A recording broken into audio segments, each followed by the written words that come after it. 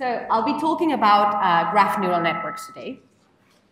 And to start with, I guess the main question is, why should we care about graphs? Or maybe why should you care about graphs? So to answer this, I'll kind of run you through my own experience and my own journey and how I became interested in graphs and why I think they're so interesting and so useful. So hopefully that will help answer that question. But before we start, I just want to make sure that we're all on the same page. And I'm not going to be talking about this kind of graphs or these plots or figures. That is not what we're talking about today. So if anyone came here thinking about this, that's not the case. I'm going to be talking about that kind of graph, those kind of graphs or networks. Is that? Yeah? Okay. Yep. So while they fix that, hopefully you'll hear me. So I'll be talking about those kind of graphs or networks. And to do that, I've kind of created my own IG, my own influence graph that kind of runs throughout my career and like the people that have influenced me and my own interest and my own work around graphs. So that hopefully will give you a perspective, or at least one of the I don't know. Can anyone hear me anyway if I speak like this, or just louder? Because gosh, I okay. found the problem. So now you found the problem. Great. So problem fixed, hopefully. Yeah, the idea is to kind of give you one of the different ways you can get into graphs or graph neural networks, because there are actually many different angles and perspectives that can take you to working in this area. So as you can see, I've kind of added an extra node, an extra entity in our graph, in the influence graph, which is the M2L summer school. So that's you, and the idea is that after this lecture, I kind of want to ask you, whether I have created some influence on you, and maybe if anyone has any idea after this on how we can use graph neural networks to make that inference, I think that's a good way to maybe get the question started.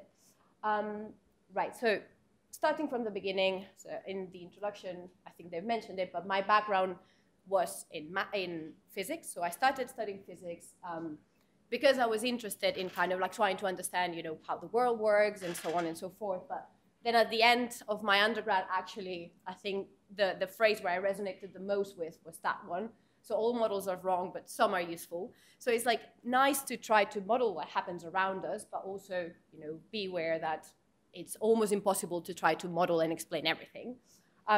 But basically, at the end of my undergrad, what got me interested in graphs was trying to study and start looking into complex systems and kind of systems that are made of many different particles, and specifically understanding how the interactions between these particles affect the model and affect the outcomes. And I guess that's kind of like what leads us to try to explain or to talk about the interactions between a certain system or among a certain system. So to start with, we'll describe, how we can represent a graph. So, what a graph is. A graph is basically a group of a certain set of nodes or the entities in our system. This could be literally anything. In this case, that's kind of the graph of influence that I had in my undergrad. So the nodes would be people, for example. And then the connections are whether these two people, interact or not. You can create a graph out of literally anything as long as you know what kind of entities you want to have and what their connections are. And so therefore we have our graph. The two main components are the vertices or nodes and the edges or connections between them. Now, we know that our nodes, our entities in the system, can have certain descriptors, so we can add certain properties and assign them, a description that could be vectorized. So in this case, for example, we could look into the people and then say, right, so what's their interest in graphs themselves? What is their experience in working on graphs? And potentially, like, what's their affiliation? So what this defines is this kind of feature matrix that's describing the features of the nodes in our graph. So that would be this X here. Now, to describe the structure that we have in our graph, then usually the most commonly used format is by using an adjacency matrix. So this is a square matrix where we have same number of rows and columns, and each one of these kind of entries represent the connection between the different nodes in our graph. So we'll put a 1 if there's a connection, we'll put a 0 if there's none. And you can kind of see that in this particular graph, this matrix has some sort of symmetries already. We'll see how that affects our systems later. But the idea is that then you can define your graph. In this case, we have an undirected graph, so there's no direction on the edges or the connections. You can add more information to your graph and actually add some of the connections add some of the directions in the graph, and that's what we call a directed graph. And as you can see here, that does affect our adjacency matrix as well. And then finally, there are weighted graphs, where we can also add on top of that a certain weight or importance on the connection between nodes. And that's also kind of added to the adjacency matrix. So other than these three main types of graphs, there's actually many, many more. We can, for example, look into connected or disconnected graphs if there's some of the nodes that are not connected to any of the other nodes in our group. Complete graphs, bipartite graphs. These are especially important for recommendation systems. For example, we have trees, we have cyclic or acyclic. These are, for example, properties that are very relevant when you work with molecules and trying to describe their characteristics, for example, or their functional attributes, simple multigraphs. And then other than that, there's also, we can look at more general properties of the graph and then talk about and do a classification on that. So we could look at, for example, the distribution of the degrees of the nodes, the degree of a node being the number of connections that that node has. So if we look at general properties of the graph, we can define, for example, we can define small wall graphs, which, by the way, are quite relevant when you look at kind of biological systems, also social systems. Small wall graphs are those that have a few nodes that are very well connected, so have very high degrees, and therefore that helps a lot with the connectivity. So anyway, many different types of graphs. There's a whole world of kind of like exploration in that sense. But what do all these graphs have in common? So I kept saying that, graphs are important, graphs are interesting, but the interesting part of graphs is that they add some sort of structure to our models. They add some sort of structure to the problem that we're looking at. And more specifically, they are defining a certain domain where we can then ask questions and try to seek for answers. And then specifically, it will be interesting to look at the symmetries that this connectivity, this structure, is adding to the domain. So this is all a bit abstract still. I've not gotten into graph neural networks yet. But that is kind of how I got started, actually, into looking into graphs and getting into graph neural networks. So after studying physics, I was very interested in graphs, so I decided to do an MPhil in complex systems in basically network science, that's what it was called. And at that point, I still haven't even touched machine learning. I basically was seeing these systems as, a way to approximate functions, to kind of define models, and so on. And I think for the next in the next slides, I want to explain and use some of the terms that are defined in geometric deep learning. And this is something that came out quite a few years after, but I think it really makes that connection between the kind of geometric terms, the description of the domain where we're asking the questions, and actually the functions and the problems, the questions that we want to answer. So basically, in geometric deep learning, the idea is that we're looking at a certain domain, and in this domain, there are certain signals. So what neural networks do is do an approximation. This is like a very highly parameterized function, if you want, that is mapping from an input to a certain output. So this input, in our case, would be x, is lying on a certain domain. And to kind of be maybe a bit more specific, if we look at this example, we have the picture of number 3. So the picture of number 3 is kind of the signal that's on top of this grid domain. It's a grid of pixels, so it's a homogeneous domain. We have a certain signal on that, which is this number 3. And now what we want our machine learning model, our neural network, to do is to define the label, or describe it, right? So this is number 3. So the idea behind it is that we can leverage some of the symmetries that appear in our domain, which is this kind of like homogeneous grid of pixels, to then help making those predictions. And we'll see kind of in this particular case, well, I'll give you an example. This is, maybe I'm going a bit too far ahead, but if we look at number 3 and we're trying to make this prediction, this mapping, we can actually move the number 3 in our image. So we can move the signal in our domain, but we want our function to still map to the same label, to the same output. So that's what I mean by leveraging the symmetries. If we know that in this grid domain, the group of symmetries of translations needs to be kind of preserved, say, when we then make the prediction, then we can find structures, we can find architectures that can do that. Anyway, that leads me to the definition of 2 types of functions. So we have invariant and equivariant functions. So we've seen that when we're trying to predict the label of node 3, we want that to be invariant. So we want the function that's making this mapping, we want it to be invariant to translation. So when we transform the input, we don't want that to affect the output of our function. That's what we call an invariant function. And then there's another type of functions that are the equivariant functions. And in this case, what happens is that if we do a transformation, like a translation, for example, in the input, we want that to have a certain effect that we can predict in some sort of way to the output. So an example on this would be if instead of predicting the label of number 3, we want to do segmentation and say, right, where is this number 3 in our picture? Then, of course, if we move it, we want the function to also tell us that, that number 3 has been moved. So that's what we call an equivariant function. And so the idea is that, we can create different functions and we can combine these functions for the particular problem, the particular question that we want to answer. In the case of image processing, we have, for example, the symmetries, the group of symmetries of translation, or also deformations, and so we can define functions that are invariant or equivariant to that.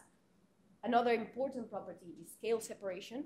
So, for example, if now instead of changing the signal, we're actually changing the domain itself, so we're making the grid maybe more coarse-grained, we still can define functions that are either invariant or equivariant to that change and leverage that symmetry when we're training the models. And so what I really like about the geometric deep learning kind of framework is that we can combine all of these different types of flavors, these different flavors, if you want, of functions, and then get to any of the most well-known machine learning architectures that we know at the moment. For example, when we know that if we're working with a domain that's a grid, for example, on images, we know that the symmetry group that is related to that is the group of translations, so that we can define, CNNs by combining these different types of functions. Same with, for example, like if we're looking at spheres, or the domain is a sphere, is a 3D volume, then we can basically leverage the symmetry group of rotations and then construct spherical CNNs. And I think what I want to focus really on today is the group of the domain of graphs. So when we're working on using machine learning on top of graphs. And for that, some of you may have seen maybe, or like identified earlier, some of the symmetries and where they come from, but actually the symmetry group in graphs is usually permutations. And we'll see next how that affects our networks, but basically that's what defines GNNs. So GNNs are architectures that are very good at dealing with the symmetry group of permutations. So how do we define a permutation, or how does that affect our graph? So that takes us to talk about the problem of graph isomorphisms. And this is a very kind of like well-known challenge or question that appears in graph theory, but also in a lot of kind of like more GNN, graph neural network papers. And it's looking at the difference, how can we separate or differentiate two graphs? Because if you're looking at a grid domain, there's not much to kind of ask because that's kind of homogeneous everywhere, really. But if you look at graphs, the structure of the graph can change. Therefore, if you ask a question to one graph, you can get an answer, but then you don't know if, asking the same question to another graph, you will get the same answer. So this is quite important to identify whether two graphs are basically the same or not, isomorphic or not. So we define two graphs as being isomorphic if we can relabel the nodes of one graph to make them identical to the other. So now I haven't labeled the nodes in my graph yet, and the idea behind this is that graphs themselves shouldn't really have labels. So when we look at the structure of the graph, we don't really care about which node is which, but we're just looking literally at the structure and the connectivity of the graphs. So now what that means is that if we look at this example here, actually these two graphs are isomorphic because basically we could, if we label them, we could kind of like exchange this third node and then kind of like flip it upside down, and these two graphs are actually the same graph. So maybe to expand on this, the idea is that then we can define automorphisms. So for a specific graph, we can look at all the different permutations we can make of the nodes to map it back to itself. So how many different kind of permutations, how many different constructions can we build from the same graph, basically to kind of evaluate how many different views of that graph we can achieve. Right. So in order to do that in a practical way, there's the WL test, there's the Weissenfeller-Lachmann test, which helps us test whether two graphs are isomorphic or not. So this is not a perfect test, and actually it can tell us whether two graphs are isomorphic, but it can help us see whether two graphs are not isomorphic. And the way it works is basically we initialize our the labels in our graph, or the labels for the nodes in our graph, randomly. Then we do some neighborhood aggregation. So we look at, for each one of the nodes, what are their neighbors, and basically assign it a new label according to that. And then we repeat this process until it reaches convergence.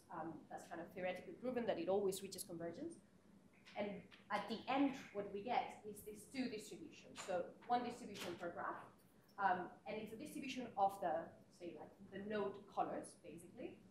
So if the two distributions are different, that means that the two graphs are non-isomorphic. If the distributions are the same, we actually cannot say, there's a probability that they may also still be non-isomorphic. So that's kind of a bit of a, well, I don't know if it's a gap, but what that, actually the relation of this with graph neural networks is that we can find like an expressive, the expressivity or the power of expression that our graph neural networks will have will be bounded by this problem here. So if we're not able to differentiate between two graphs, then our graph neural networks may also not be. But that's kind of quite, I would say, more on the theoretical side of explaining and understanding graph neural networks. It kind of gives us a good basis to then now start looking into more the machine learning side of it. And I think it's a good time to kind of go back to this influence graph, because when I finished my MPhil, I sort of exchanged my hats, started working as a physicist, and changed that for maths. And now I was quite lucky to get a PhD offer from a lab, but it was a computer science lab. So that kind of also changed again my perspective individually. And actually, when I worked on my PhD, I did not work. I initially wanted to work on graphs, and I was going to work on basically using a graph of comorbidities and so on. But that was not the case. So I ended up working in something completely different or somehow related. But the idea is that during that time, I was very lucky, and I'm very grateful that a few of my colleagues in my lab were working on graph neural networks. And I would say that at that time, that's when this influence graph was the most important for me, because I managed to kind of keep up and do some collaborations with them on graph neural networks. So I kept kind of up to speed with the things that were happening. That time is when also graph neural networks were kind of getting more and more interest. So then that kind of takes us to, right, let's talk about a little bit on the application of these graph neural networks. We've seen that, you know, you can create functions on top of graphs and so on, but the idea of machine learning, as we've seen, is to approximate functions, right? And we want to make some certain predictions. In our case, as we've seen, these functions, if we operate on top of graphs, will take as an input the feature matrix, so the kind of this X matrix, and will also take as an input the adjacency matrix. So now what are the outputs? What are we trying to kind of infer or predict from that? So they can be classified, I would say, in 3 levels. You can make predictions at a node level, so trying to predict some of the properties of individual nodes in your graph. And in that case, the output would have dimensionality n by k, n being the number of nodes in the graph, k being the kind of dimensionality of your prediction. We can make predictions at an edge level, and in that case, we're trying to predict whether 2 nodes are maybe connected, or what is the intensity of the connection between the 2 nodes. In that case, our output would be a matrix of dimensionality n by k, n being the number of edges. And then we can also make predictions at graph level. So that is when we're taking into account all the nodes and all their connections, and we're predicting a certain number, say like a molecular property, or, you know, yeah, there's many different kind of, we'll see later some of the actual applications. But going back into the kind of permutation, like the invariant versus equivariant function issue, in this case, what we're looking at is functions that will be permutation invariant or permutation equivariant, because this is the group of symmetries that we've seen that graphs have. So if we look at functions that are permutation invariant, for instance, if we have this graph and we attach some sort of labels to the nodes in our graph, now we're permuting these 2 nodes here, node 8 and 9, and then we see how that actually affects the adjacency matrix, that affects also the feature matrix. But if our function is invariant, if our layer in our neural network is invariant to that, then that should not affect the actual output. So the prediction, if it's, for example, in this case, would be at a graph level. So the permutation of 2 nodes shouldn't affect the general prediction on that graph. And then, again, we have also functions that are permutation equivariant. And in this case, if we're predicting at a node level, for example, we will see that our output is going to be affected if we perform this permutation. So we need to be obviously careful and understand the problem well in order to, you know, define and identify what kind of function, what kind of layer we want to use. So basically, I've spoken about this in a more sort of function approximation modeling perspective. But actually, I would say the building block of graph neural networks is this here. It's message passing.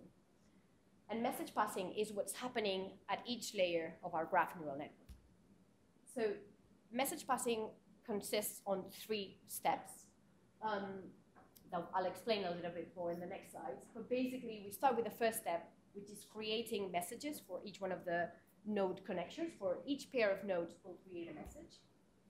Then we'll aggregate these messages, and then we'll update the embeddings or the representation of our nodes according to the messages and the aggregation that comes from their neighbors. So the first step basically can be defined as this is the sending step, as we've seen. And so in this case, if we look at node 2, what will happen is that we'll generate 2 messages, one for each connection that node 2 has, message 2.1 and message 2.3, right? I'm keeping it general, and this kind of function, a message function, can be literally anything. That is what actually is going to define the different architectures and the different models that we see in the GNN world. But basically, it's a function that takes into account, or can take into account, the 2 nodes that are interacting. Then there's the aggregate function.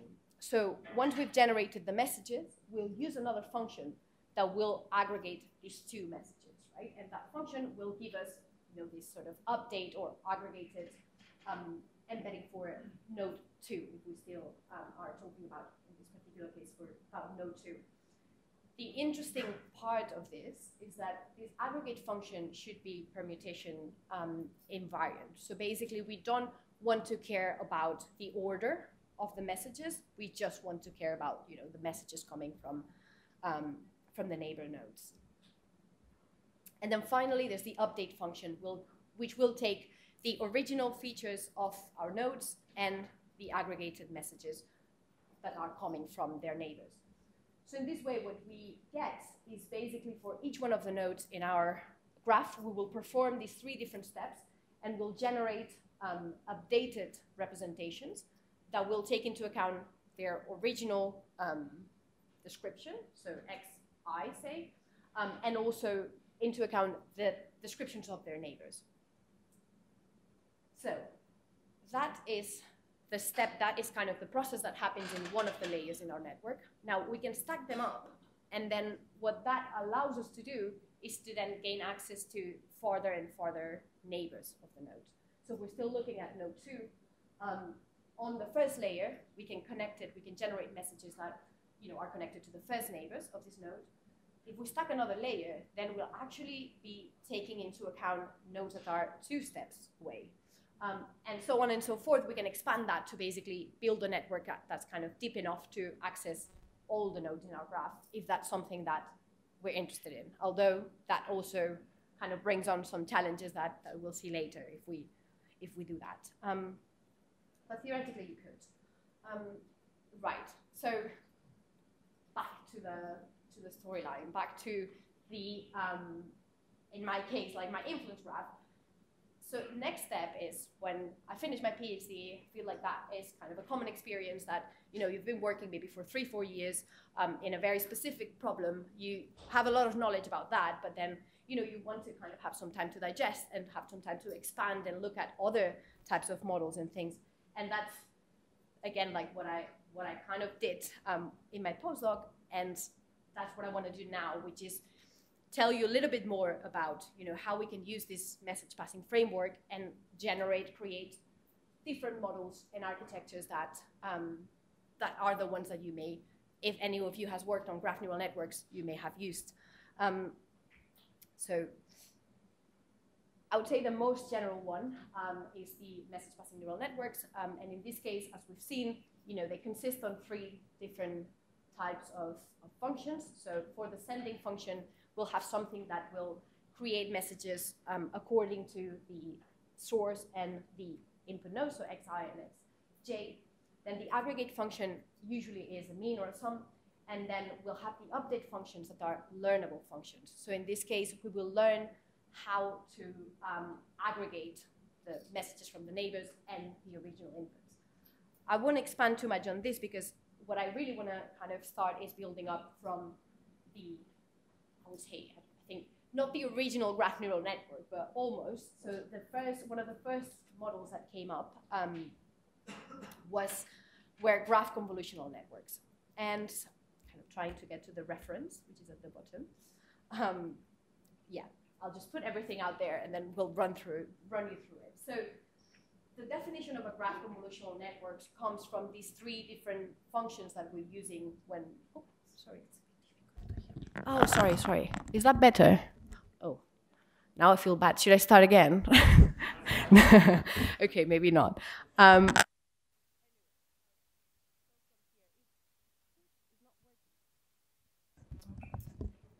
And now, yes, now it is. Yeah, okay, I'll just continue. I won't touch anything. Right, so the way we define the different types of graph neural networks is by defining these 3 different steps on the message passing. So in this particular case, graph convolutional networks were one of the OG, one of the original kind of networks that were published, that were that came out. And for them, some of the properties they have is for the sending message, they actually only use at the source node. So they only look basically at the definition of the source node. Then the next step is for the aggregate function. What they do is they aggregate all the features of the neighbor nodes, then basically normalize them by their degree or the number of connections they have. But they multiply them by this weight matrix, which is what the network is trying to learn. So the network is trying to learn the importance of the feature descriptors to then do this aggregation and then influence or impact the source node. And then finally, so there's the update function, which is basically the sum of the node itself for this multiplied by the weight matrix, added, and then adding this aggregate of their neighbors. I think the interesting part of this, and this was kind of like early days, was that there were, these GCM matrices can actually be reframed basically just as a matrix product. I don't know if you can see it there, but basically it's just a matrix product of the adjacency matrix, this, the feature matrix, and the weight matrix that we're trying to learn. So just kind of like to change a little bit the notation, we can see here that actually the predictions that we're trying to make in our graphs are nothing else than, you know, this matrix product where in the adjacency matrix, we need to add the identity matrix. So we're kind of also adding self-connection loops, if you want, so that we take into account the representation of each node. But yeah, I think this has some sort of limitation. I don't know if you can see it here, but I guess the main limitation of this is that we actually need to know the adjacency matrix itself. So we need to know the graph itself. So that is what kind of takes us to talk about these two different types of learning that we can do with GNNs. So that type of learning is what we call transductive learning, and is when we apply and we learn on top of a specific or a certain graph. So for that, we need to have access to the full graph, both for training and testing. And the idea is that, you know, some of the models that work on that are GCN. There's also some of these other models that were maybe a bit older, or like came before as well, GCNs, Node2Vec, DeepWalk. And the idea is to make predictions on top of one graph that is well known. Now that sometimes can be useful when we're trying to predict, for example, node embeddings or make node classification on a specific graph that we know very well. But I think the interesting part comes when we try to do inductive learning. So when we may not have access to all the nodes or all the edges in our graph, or we may want to learn in one graph and then kind of apply that to other graphs. And so that's what's called inductive learning. And that came kind of relatively soon after the first GCM paper, the same year actually, with GraphSage. There's also graph attention networks. We'll talk about this now as well. But the idea of this is that you can learn in one or several graphs and then basically translate or use those learnings for other graphs and other nodes. Right. So I don't know if we want to stop for questions, or maybe if you want, there's not that much left, so we can save the questions for the end. But if there's anybody that's very lost or like you don't know what I'm talking about, feel free to ask maybe now. Otherwise, I'll take it as we're following.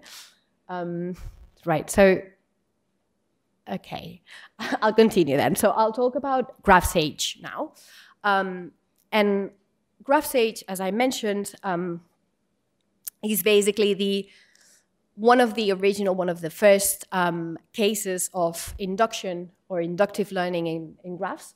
By the way, I think you'll touch that on the practical session later, so you'll have the chance to kind of play around with it and kind of see what that is all about, but I'll run you through the main algorithm and how that works. So GraphSage stands for Graph, Sample, and Aggregate. And the idea behind it is that we're now learning this aggregate function. So we're not just learning this weight matrix, we're actually learning the function that will aggregate the node embeddings from the neighbors. So the idea is that we are initially, when we do this message passing, instead of doing the message passing using all the neighbors for our nodes, we take a sample of a number of the neighbors in in our graph. Then we defined, say, like the depth. So in this case, if we were looking at this initial node, we would do mini-batch training on only taking a sample of its neighbors. So that allows us to kind of retrain the model and look at different nodes at different kind of steps of the training. Then the next step is doing disaggregation. So for disaggregation, that's what we want to learn. We can use different functions. You have, actually, in the package, you can define whatever kind of function you want to use, but you can use mean, you can use LSTMs, or you can even use pooling. So you could use some MLP, some neural networks, to try to learn what is the best way to aggregate the neighbors, always trying to account for this kind of permutation invariance. So we always want functions that are not going to be dependent on the order of the nodes that we take. So that's kind of a good representation that's taken from the original paper, where you can see that in order to learn, we first start with sampling, taking a sample, a subsample of the neighbors of our nodes. Then we aggregate this information, we learn a certain function, and then we relabel that node according to kind of these aggregation. So one interesting part, I would say, of this paper was, and this model, is that it was initially proposed as an unsupervised learning problem. So the way they train the network is by trying to, or encouraging nearby nodes to have similar representations. So what that means is that the representations that we're learning will be encouraged to be as similar as possible when they are kind of closer together in the graph, and then as different as possible when they are far apart. So that's what the original kind of loss function was taking into account. Now, they also explain in the paper that you could add a supervised learning term in this training function, where you can potentially, if you know that you have certain clusters, or you want to make a prediction on a supervised problem, you could add that to the training loss and actually learn embeddings that are important for that. And I guess this, I just added it as a curiosity, because going back to the WL test, which is this test that we use to try to identify whether two graphs are isomorphic or not. We can see this graph age algorithm as almost as an instance of the WL test if we take into account this kind of consideration. So if we take the depth of our graph stage model as the total number of nodes in the graph, so we have access to all the nodes in the graph, we apply the weight matrices as the identity, and we use a hash function that doesn't have any nonlinearities. We can actually, all of this is proofed in the paper, so if you're interested, you can kind of like check that. But that sort of takes us back to, we could use this potentially to try to identify whether two graphs are isomorphic or not. And this is the algorithm itself. I think I'm probably gonna skip that just so that you can. I think you will be actually using it in the tutorial, in the practical session later. So I'll leave this kind of for you to check if you're interested. And I'll move on to graph attention networks. So these are I think this is one of the main kind of papers or applications. That's where the world of like graph neural networks took a big step forward, in my opinion. And is when we can add attention to our aggregate function. So now, instead of just learning the same way matrix or the same way of aggregating for all the nodes in our graph, we can take into account, we can learn different ways to aggregate according to the nodes that we're looking at. So according to the node features, and that is something that we can learn or can be added by using, for example, graph attention network or self-attention. So there's different ways we can use attention in our graphs or even our graph neural network, and that is always on this aggregate function part. And again, the other two steps of the message passing are going to remain the same. So still the send step, or the kind of message generation step, will only take into account the source nodes, and then the update will be this kind of sum of the original features plus this aggregate function. So in the graph attention network kind of paper, they propose this multi-head attention. So actually we can basically concatenate, use or learn attentions that will separate this kind of feature aggregation, and then basically concatenate them at the end to learn the new representation. This has kind of positives and negatives. We'll see why we may want to use kind of multiple attention heads or not next. But the idea is that you can use that, and that is kind of, if for those of you that have worked with transformers, this is quite an interesting application. So some of the other models that that are used or that are related to graph neural networks basically are very, like, we have a very large diversity of models, because depends on the questions that we're asking the networks, and depends on the angles that we're taking on research. Then we may want to explore one type of models or another. But one of the relevant ones, I would say, is the graph isomorphism networks.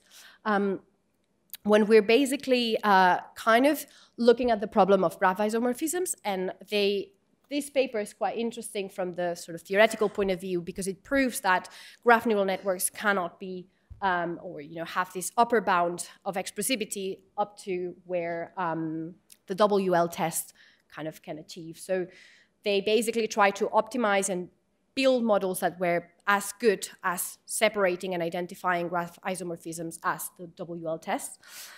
Then another paper that I think is quite relevant, if you're interested in the problem of graph isomorphisms, and also kind of taking it to another level, if you want, is to look at subgraphs.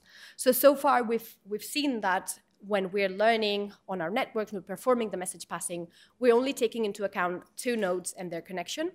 So now this paper, what they do is look at simplicial graphs. So then we can now, to do this message passing, we can look at more than two nodes. So for example, triangles or even higher order subgraphs, and then generate neural networks that work on top of those. So that does allow us to maybe separate or solve in some way this graph isomorphism problem to a certain extent. And yeah, so this paper is quite interesting if you want to look a bit more into higher order WL tests, or looking at kind of subgraphs within this topic. And then finally, there's also another interesting application, another interesting paper is one that works on heterogeneous GNNs. So far we've seen that, the nodes and the edges that we were looking at were kind of like homogeneous, so we were not really differentiating between nodes, but we can actually also learn on top of heterogeneous networks, which is when we have different types of nodes, for example, and different types of edges. So what they did on that paper is to basically leverage and learn on metapaths, so we can kind of identify subgraphs according to this kind of different semantic representations of the nodes and edges, and then at the end kind of concatenate the predictions that we make, but during the learning, we can kind of keep it separate and learn on each specific metapath. So again, I encourage you, I think I've done my best to try to summarize this quickly, but I encourage you to read more about and check these papers out if you're interested.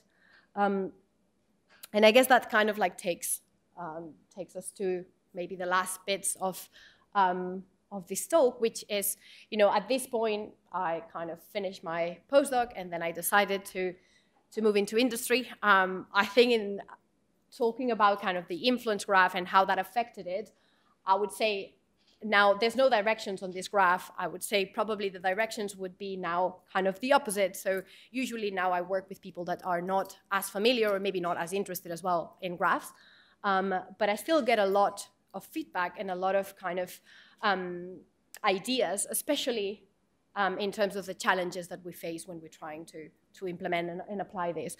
So now, for the last bit, I'll just touch on two of the main challenges that graph neural networks usually face when we're applying them and implementing them with real data. So the two challenges I'm gonna talk about are over-smoothing and over-squashing. So there are two problems that are over something. So over-smoothing is when we lose basically information when we perform this message passing. So that happens when, as I mentioned before, we stack like many layers of this message passing on one network. And what that does sometimes is that instead of learning representations of nodes that are important and that can help us answer questions, we're sort of disseminating the information and we're losing the kind of individual representations of the nodes. So we can kind of see here that that happens, and that we can quickly see how that will actually affect the performance when we're trying to predict on this type of graphs when that's happened. So some of the solutions that we can use to avoid that happening is, well, first of all, maybe not making the models that deep. But if we still want to do that, we can use normalization or regularization, which is basically a way to keep, or there's a few kind of functions and models you can use for that. For example, pair norm, where you're basically maintaining this pairwise distance between the nodes across the layers. You can also drop edges. So this happens a lot when we have very highly connected graphs, because basically it's very hard to learn embeddings, and it's very hard to not spread out all the information and like lose power. So we can drop some edges, but of course that also comes with a cost, because if we're dropping edges, then we're losing information that may be relevant from the graph. We can also add residual connections.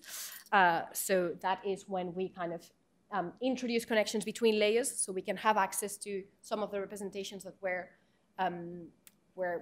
represented in the layer before. So that can help us also preserve some of this node distinction. This one I particularly like because we can basically on these aggregating functions kind of flash back to my undergrad, but you can introduce actually oscillators or other kind of like dynamical ways of aggregating the node information, and that also has been proven to help. You can add gated mechanisms to kind of control the flow of information. And so, yes, there's many kind of different ways we can try to tackle this problem of over-smoothing. There's no one right solution. Like, it depends on the problem. It depends on your graph, on your question, and so on. So there's some research, quite a lot of research that has been done around that. So feel free to check it out as well if you are interested. And then the problem of over-squashing is almost the opposite. So in this case, what happens, over-squashing appears when we have some information bottlenecks or some nodes that are actually bottlenecks in our graph. And these are, for example, in this case, when we have a node that is almost connecting two parts of the graph that contain a lot of information, you can kind of see that if we're trying to transfer and to pass information from one side of the graph to the other, and it needs to go through this bottleneck, sometimes what happens is that there's not enough capacity and we lose information. So there's different ways we can solve that. Again, we can add wider aggregation or this multi-head attention approach where we can increase the size of the bottleneck and then we can allow more information to pass. That's one way of doing it, although that's kind of harder than to train and to learn. We can modify the graph structure. So we can, for example, add connections between distant nodes. So we are sort of, again, kind of trying to solve this bottleneck issue if we're connecting and we're allowing the information to kind of pass through more distant nodes. We can also kind of use diffusion, use higher order GNNs to sort of diffuse or aggregate the information and like spread it out globally across the graph. And one particular case that, again, I think you'll see in the practical session later, is to use this expander graph propagation. So we can actually add a layer in our GNNs, in our graph neural networks, that defines and uses this particular type of graphs that are Cayley graphs.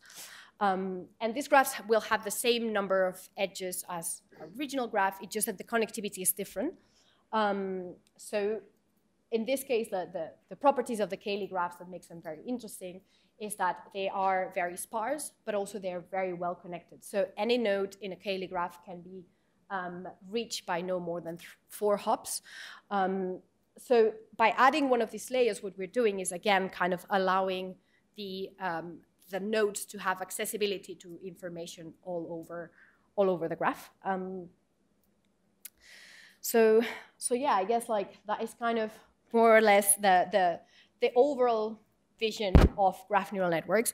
And I guess like you may be asking like, why did you add your family or like your friends in this influence network? Well, actually, because they do influence me many times when, especially when I explain all of this to them, and if they ask me, right, so what do you like, what do you do for work? And then I explain them all of this, and they're like, okay, but like, what do you actually do? Like, what is all of this about? Like, what is this useful for?